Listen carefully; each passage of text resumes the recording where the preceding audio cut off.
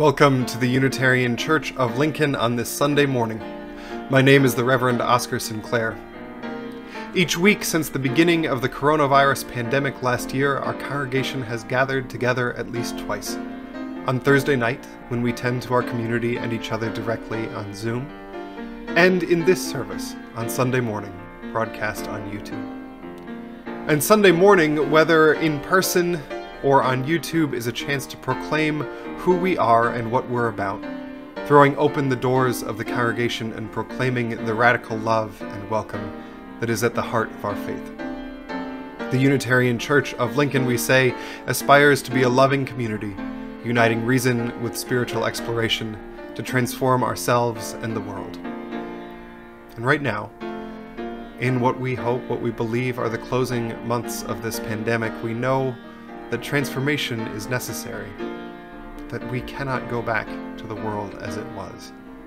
Arundhati Roy wrote at the start of this pandemic that historically pandemics have forced humans to break with the past and imagine their world anew.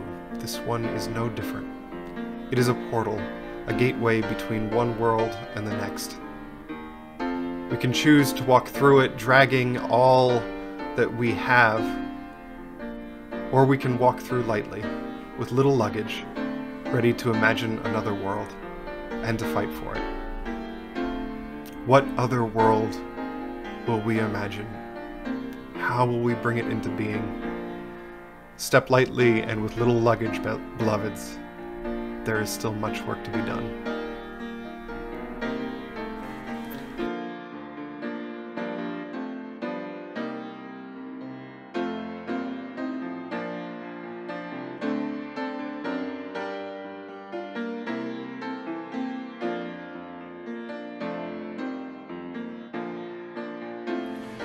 Our opening words this morning are from the Reverend Gretchen Haley. It starts here in this moment, in this breath you feel rising in your chest, the beat building between us, the healing, the hunger, the hope, the courage, the calling, the commitment, the drawing out of a new day. It is the imagination in this story we weave together, this song we sing, this prayer we bring into being. From our hearts to our lips, from our hands to our life. Our shared life starts here, with praise and thanksgiving, forgiveness and this humble centering, confession that we could be wrong, this promise that we make to keep learning, to keep trying, to keep our sense of humor, to keep close this knowing that we are all in this together. Come, let us begin. Come, let us worship together.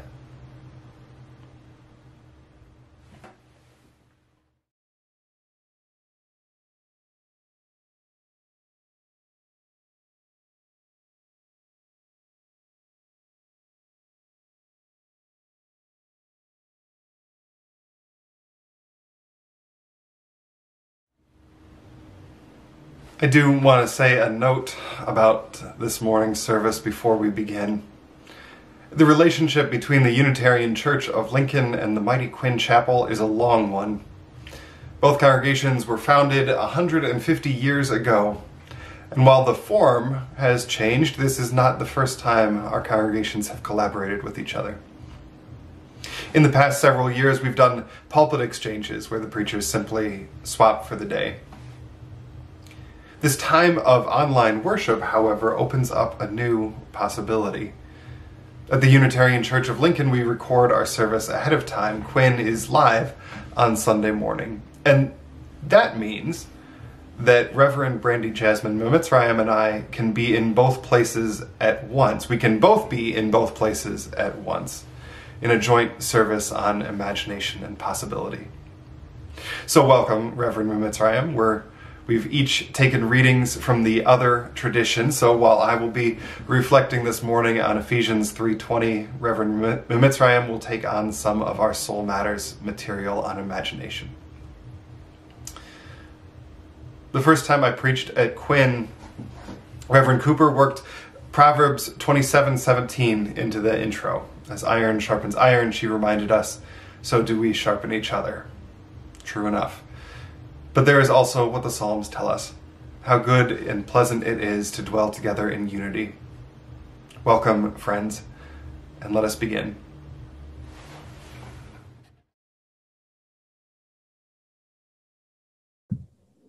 Our story today is called I Will Make Miracles, and it's by Susie Morgenstern. Everyone keeps asking me, when you get older, what will you be? I say plumber or pilot or dance the ballet, although the truth is I don't really know what to say. But today I woke up and peeked out my left eye, and the sun had just started to climb to the sky. That's when I realized it just might be fun to spend every morning waking the sun. Then I might stir up the waves in the ocean. My undersea concert would rock with commotion. Next thing I'd do, I'd heal all the sick with vanilla milkshakes, creamy and thick. I'd wake the dead, I'd wake them all and give them one last chance to play ball. I'd help enforce the rules. I'd change people who were cruel. I'd make the world stop fighting. I'd get it down in writing. I'd shout it far and near and everyone would hear. I'll make miracles my mission and be the #1 magician. I'll meet everyone on earth and ask about their dreams because life is more, much more than it seems. My giant loaf of bread will cure the world of hunger, and people who eat it will feel 10 years younger. And then, for the child who has nothing to wear, I'll sew her a dress that will answer her prayer. I will stamp out earthquakes, floods, and fire. The world will stop shaking, be cooler and drier. I will stretch out our days and our nights to feel longer, so everyone has time to grow stronger. I'll fill up the world with people who share, with people who smile, with people who care. It might sound like God is who I want to be, and maybe it's true, but here's the key. To change the world, to change a mind, what I should remember first is to always be kind. And that is the end of our story.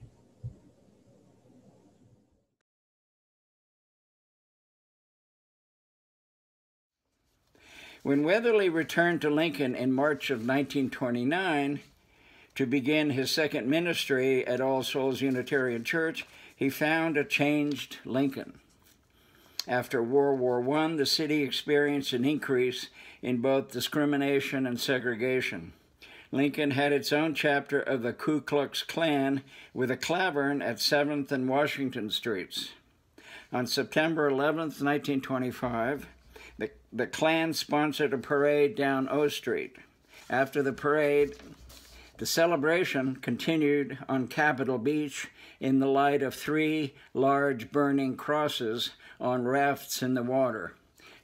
The African American community, even before Weatherly returned, realized that their churches alone could not solve the problem of racial injustice and racial development.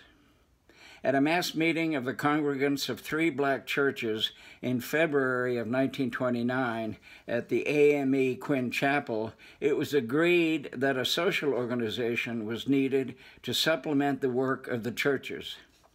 Since the Lincoln chapter of the NAACP had declined in the late 1920s, the black community decided to form a Lincoln chapter of the National Urban League, formed in 1910 to promote social and economic justice for African Americans.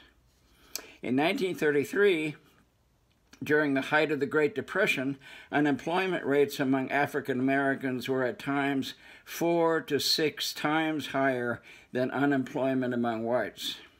The saying among black workers that they were the last to be hired and first to be hired was especially true during the Depression, when whites no longer had any scruples about taking jobs they previously felt were beneath them. In January of 1933, J.H. Kearns, executive secretary of the Omaha Urban League, who who had conducted a survey of the Black community in Lincoln, recommended the establishment of a Lincoln branch of the Urban League.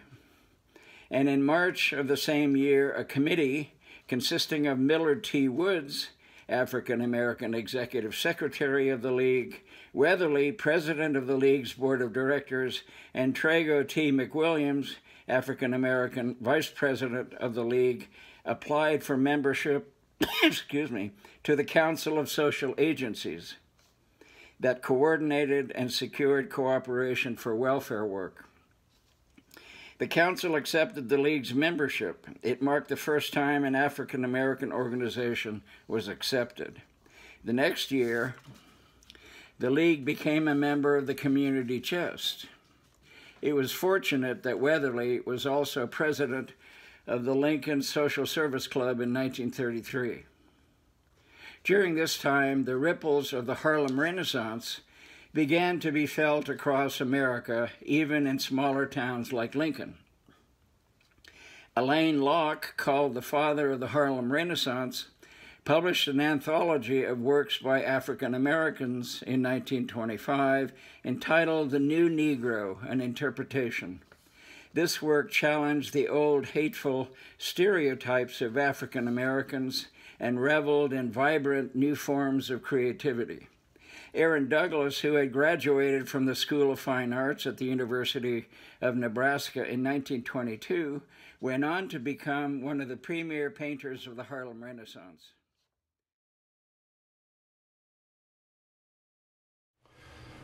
Each week we take up a collection to support this congregation and our partners in the wider community.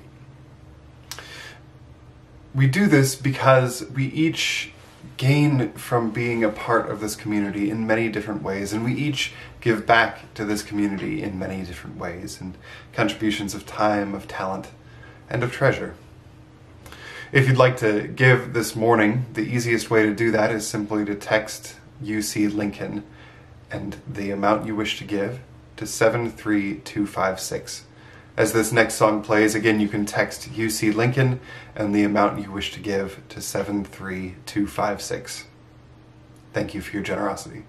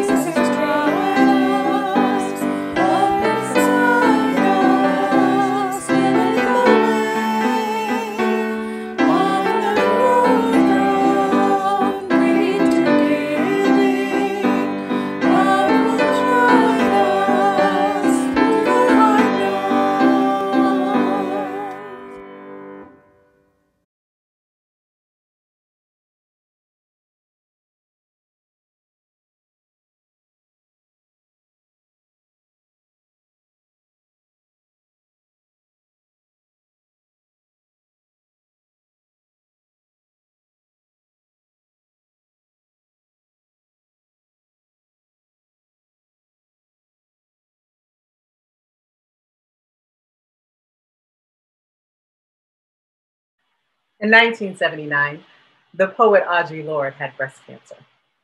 In 1980, she published a volume of the journals she wrote during that period. She called it the Cancer Journals. This morning, I'll read an excerpt from that. Quote, "My visions of a future I can create have been honed by the lessons of my limitations.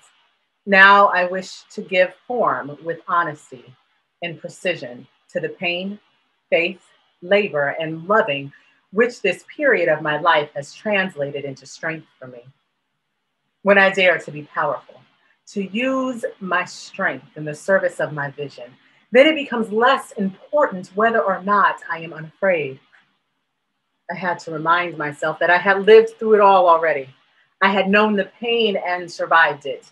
It only remained for me to give it voice, to share it for use, that the pain not be wasted. End quote. We've been through it all already. We've lived through so much. We've been through it all this last year. We've lived through it all. Oh, this last 4 years. We've been through some things over the last 4 years. We've lived through so much in our lifetimes over the last 40 years or 60 years. We've been through so much. And then some of us still carry the baggage of the last 400 years. Some of us still carry the baggage of the last 500 years. Some of us still carry the baggage of the last century and the last millennium of the oppression and repression and systemic ways in which our beings are stifled, in which our humanity is shuttered, and in which we are systematically broken by society. We've been through it all. We've got the scars to show it. We've got the baggage to show it. And here we are on the cusp of a new beginning. Here we are with a president whose name we can say. Here we are standing on the brink of new possibilities, on the cusp of change. Looking forward to what tomorrow might hold. Looking forward to the future. Still concerned about the presence of COVID in our community, still concerned that the schools aren't open, still concerned about whether or not Black lives are safe, still concerned about whether or not LGBTQI people will be safe in our communities and safe at work, still concerned about all of the ills of the past that we're bringing forward into tomorrow. We are still concerned, and some of us might even be afraid of what this new beginning might hold, afraid that this new beginning might not look too different from yesterday, afraid that tomorrow might not look too different from the past. We can become afraid of what the future might hold because we don't get to know tomorrow. We can become afraid of what the future might hold because we don't get to see what's next. We can become afraid of the possibilities of even what looks like a promising start of neoliberalism because we don't get to control what will happen. But we can imagine. We get to imagine it. We get to imagine the future better. We get to imagine a tomorrow that is better than yesterday. We get to imagine a tomorrow that is better than what we've been through. We get to shift our way from tyranny and trauma to hope and normalcy. We get to imagine the possibilities to be greater than we've ever seen before. We get to imagine as we take the pain of the past and provide the power to fuel our imagination as we take the hurt and the trauma from all that we've already lived through and allow them to become the foundation of our imagination for the future. We can imagine greater if we take the past and stand on it and let it fuel our imagination for the future. So how do we imagine greater than we've ever seen before? How do we imagine a future that is more promising than our past? How do we imagine what we've never even begun to see, these possibilities that we can't perceive? How do we imagine what eye has not seen and ear has not heard? Well, we translate the pain from the past into the strength to envision. We transform the despair of our trauma into the courage to imagine. We transition the terror of uncertainty into the service of possibility. in order to fuel our imaginations, in order to imagine better. We can't pretend the past didn't happen. We've got to bring ourselves forward into the future, forward into the present, and imagine a better future by using the past as our strength. First thing we have to do is we have to take the lessons of our past. We have to take the lessons, the things that we've learned, the things that we're carrying in those bags that we think are just hurt and pain and scars. We have to take them and treat them as lessons. What did we learn? We learned this last year that no matter how difficult things get, that we're not by ourselves. We've learned that we have a community that we can stand together, and we've learned that no matter how heavy the baggage gets, that we have other people that we can lean on, that we have other people that we can count on. We've learned that we don't even have to be powerful in ourselves, because we are surrounded by a cloud of witnesses. We are surrounded by people who love us. We've learned that we can move through whatever comes our way, that we can climb over mountains, that we can move through the valleys of the shadow of death. We've learned that no matter how dark the day gets, that we have hope that we can hold on to. We have learned that we can make it, that we can survive. And even when we don't, we have learned that we are loved. We have learned that we will still be okay. The second thing we need to do is to take the wisdom. And the wisdom from the last 4 years, the wisdom even from the Obama era, the wisdom of our past is that we can't be silent, that we can't just rest, that our silence, as Audre Lorde says, will not save us, that we have to speak out, not just for ourselves, but for our neighbors. The wisdom that we have learned from the past is if we sit on our voices, if we sit on our witness, if we sit on our testimonies, if we sit on our stories, then the tyranny will come back, then the pain will be worse, then the hope and the drama and despair will be worse, that the ache will be stronger. We have learned that our silence will not save us, so we have to transform our silence into action and speech.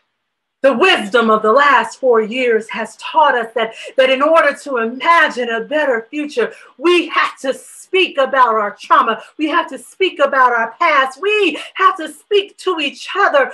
The wisdom that we've carried forward says that we have to be willing to stand up, to be with each other, to speak up on behalf of each other, and to use what we have learned to make the world better, to transform the future into more than we can imagine, to make a better tomorrow. We need to take the wisdom of the past and transform ourselves so that we can imagine a better future. Let the past be transformed into strength to provide fuel for your imagination. The third thing is exactly that. Let the pain of the past be transformed into strength to imagine a better tomorrow, to envision a better future. Be transformed and translated into strength for the vision that you have for your life, for your community, for our world, for each other. That strength doesn't come by not being afraid. That strength doesn't come by trying to be something other than the human that you are. That strength doesn't come by denying your human fragility, by denying your human limitations. That strength comes by acknowledging that you really do have the ability to, the power of imagination, that you really do have the power of hope, that you really do have the power to make things happen, that you really do have the power of dreams in a container, in a body, in your humanness, which is fragile, which is limited, which will perish. That even though you are fragile, even though you might break, even though we together are just human beings, that the power that is in us, the power that is among us, the power that runs through us is strong enough to transform our present reality, to shift us from where we are into greater things, to shift us from where we are into grander possibilities, to shift us from where we are into a brighter future. If we use the strength from our limitations, if we use the strength that we've gotten from our pain, if we use the strength from our brokenness, if we use our strength, we can imagine a better future. We can imagine a better tomorrow. My dad was a mechanic. He fixed appliances from Sears, scratch, and dent, and he sold them. Most of the time, he gave them away to people who were in need, but he fixed the appliances. And one of the things he taught me was how and when to use duct tape. There are certain things that you can use duct tape on. And I know a lot of people think you can use it on everything, but my dad taught me how and when to use duct tape and how and when to repair the thing. And what he said is, if you expect it to last a long time, fix it the right way. If you expect it to have to go through something else, fix it the right way. If you expect it to last, fix it the right way. If you know it's not going to last long, put duct tape on it. If you know you're not going to put any more pressure on it, put duct tape on it. If you know it's not going to go through anything else, put duct tape on it. It'll do. You don't have to fix it. And I'm reminded of a conversation that I had with a friend of mine about how we do that to ourselves. We've been through things, we're broken, and we're healing from the past. We're working through our fear. We think that we've healed, and all we've really done is put duct tape on our wounds. And I told her that we need to rip the duct tape off and fix it the right way, because when we fix it the right way, we have the ability to withstand more. We have the ability to trust the power that's within us and around us to keep us strong. When we fix it the right way, we can stand through it all. When we fix it the right way, we can share our stories. When we fix it the right way, we don't have to be afraid. And even if we are, we can use that fear to fuel us to imagine that we can get through something else. We can use that fear to fuel us to imagine that whatever tomorrow brings, we will be okay. If we fix ourselves the right way, then we will be strong enough to imagine a better future. We will be strong enough to imagine a better tomorrow. We will be strong enough just to dream bigger dreams. If we fix ourselves the right way, we will be able to fuel our imaginations and allow the pain from our past to power our imagination. And so my siblings, my friends, my beloved, allow the lessons from your trauma to fuel your imagination of a better future. Allow the wisdom from your pain to fuel your visions of the possibility of a better tomorrow. Allow the strength from our brokenness to fuel our hope for a brighter reality. Dream bigger. Believe grander. Imagine greater. Hope endlessly. And have faith with power. We have lived through it all already. We can survive more. We have known the pain, and we survived it. All that remains is for us to give ourselves permission to have a voice. All that remains for us is to share our strength and its use. All that remains for us is to imagine a better future. This week we recognize two landmarks in the world. Pray for health and wisdom for the new administration in Washington, D.C. And we join in deep sorrow as we mark 400,000 people dead in this country from the coronavirus. It has been 1 year exactly this week since the first cases were announced on the West Coast and New York. And every week that we gather, whether in person or online, we set aside time in our service to recognize the joys and sorrows of our lives together.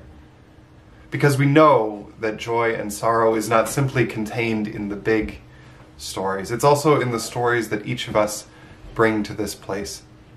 A new job, a fall, hopes for the coming year, a diagnosis, a birthday. Our community is made up of these stories, and we are richer for sharing them. As this next song plays, please type your name or the name of someone you are carrying in your heart this week in the chat box. Thank you for your presence.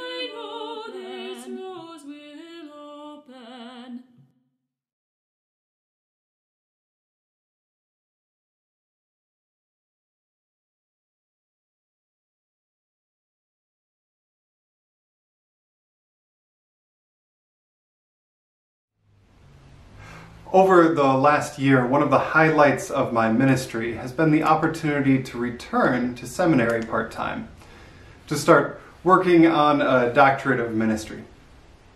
A few weeks ago, I was in class on Zoom, and we were reflecting on a reading the professor had assigned, the 8 Virtues of Successful Churches. And most of the things are things that we come back to over and over again. Be flexible, take risks, be about message rather than members, that kind of thing. But in the middle of class, another student and I confessed that we had had a lot of trouble with one of the virtues the authors listed. That we should believe in miracles. Believe in miracles. Sure, as a theoretical exercise, absolutely. My friend serves a liberal Church of the Brethren, and we can both say that we see miracles every day in the smile of our kids, or in a member in the midst of a global pandemic getting on Zoom and connecting with the congregation for the first time in months. But miracles? Walls of Jericho, miracles? Calming a storm on the Sea of Galilee, miracles? A country healing from systemic racism and pandemic, that kind of miracle? Oh, come on now. I have to figure out how to reopen a church building safely. I cannot possibly imagine, much less depend on, a miracle to solve the day-to-day problems of my life and my church. Glory to God, Paul writes, who is able to do far beyond all that we could ask or imagine. Or in language that I preach from more often at my own congregation, there are more things in heaven and earth, Horatio, than are dreamt of in your philosophy. The point that Paul is making, and Shakespeare, by way of the prevaricating Prince of Denmark, seems to be getting at as well, is that God, the universe, is not bound by the limits of our very human imagination. We can recognize this in the negative, right? So I'm from Michigan originally, and in my family, the Detroit Red Wings have the status of a minor religion. Part of this is the general lack of options for sports, I suppose. Go Lions. But also it's this: for all of my childhood and most of my adulthood, the Red Wings were the best hockey team in the world. They made the playoffs for 25 consecutive years, a quarter of a century. No sports team in any major professional sport has done that. They won the championship of their conference 6 times during that run. In 1997 and 1998, they won consecutive Stanley Cups. They won again in 2002. In 2008, they won another, and then in 2009, made the Stanley Cup Finals.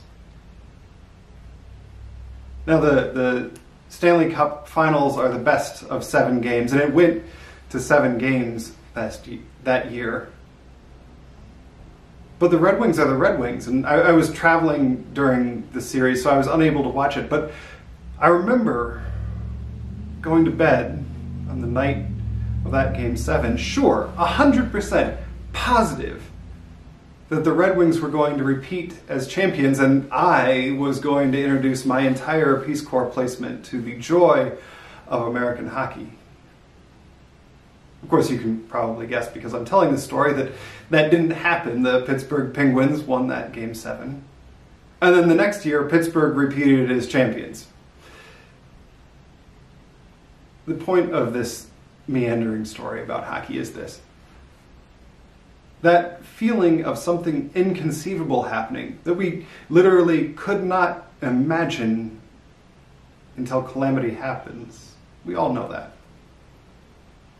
Hockey's a relatively light example, but it could be hard stuff: a diagnosis, an election that goes in an unexpected direction, a fall from a family member. Or it can be pretty meaningless in the grand scheme of things, like a hockey championship. And if it can happen for negative things, if it can happen for calamities, then who are we to say that it cannot for miracles? My grandfather has this quote in his email signature, that the universe is stranger than we can imagine, but it is also stranger than we can imagine. Glory to God, who is able to do far beyond all that we could ask or imagine by his power at work within us. There's a strange note to this line by Paul that I want to end on. Yes, God is able to do more than we can imagine or ask. But that doing happens not through God leaning down and moving a hockey puck, but through God's power at work within us. We are capable of more than we can imagine. So back to that class 2 weeks ago. For my colleague and I who couldn't imagine miracles, who are we to limit ourselves in our churches by what we can imagine? Because we know that's not how churches work. I have never, in 10 years of working at and with Unitarian Universalist churches, been able to predict or guess who is going to be touched in what way, on what day, by what words. Sure, we get up and say them. We preachers spend a lot of time thinking about what we're going to say. They are so often received in ways that we cannot imagine. Call it the Spirit, call it grace, call it the abundant strangeness of the universe. It's there. So shall we imagine miracles? That's actually not the right question. Because Paul tells us that miracles are going to happen whether or not we imagine them. He tells us that God is not bound by the limits of our imagination. The question then is, how will we respond to the miracle?